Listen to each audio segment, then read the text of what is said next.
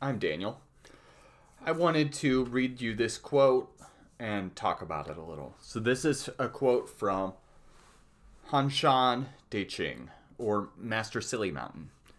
And he said, "Great accomplishments are composed of minute details.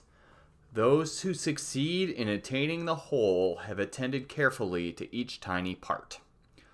Those who fail have ignored or taken too lightly what they deemed to be insignificance. The enlightened person overlooks nothing." That is what Han Shan Deching said. And he lived in China centuries ago, and he was kind of seen as kind of a crazy, kind of a Zen lunatic, kind of a crazy person.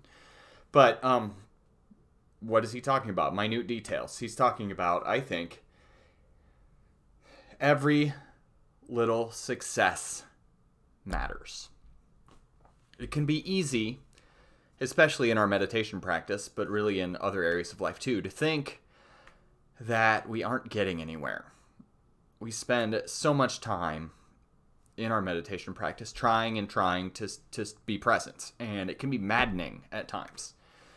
We can set the timer, sit down on the cushion, and just wait for time to pass. We are sometimes not engaged with our practice at all. Sometimes we sit there, and after a while we start to think, is the timer broken? It must have been 15 minutes by now. We all experience this sometimes.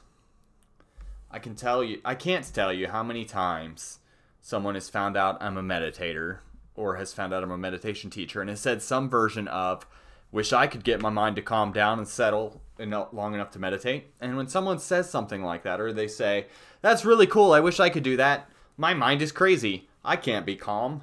And when someone says something like that, they don't understand that this is something we all struggle with, that it doesn't come easy, and it takes a lot of work to really be present in any meaningful way. All of that being said, I'm here to tell you one simple thing. Trying to meditate counts as meditating. Trying to meditate counts as meditating. You don't do it to have some great success. We do the practice just to do the practice. And when we do it over and over, there are small successes for us to notice if we pay attention. Maybe you're a little more attentive when your child is talking to you, or when you're changing lanes on the highway, or when you're noticing a sunset. These are small successes, and our meditation practice helps us have these small successes, and the path is made of small successes like those.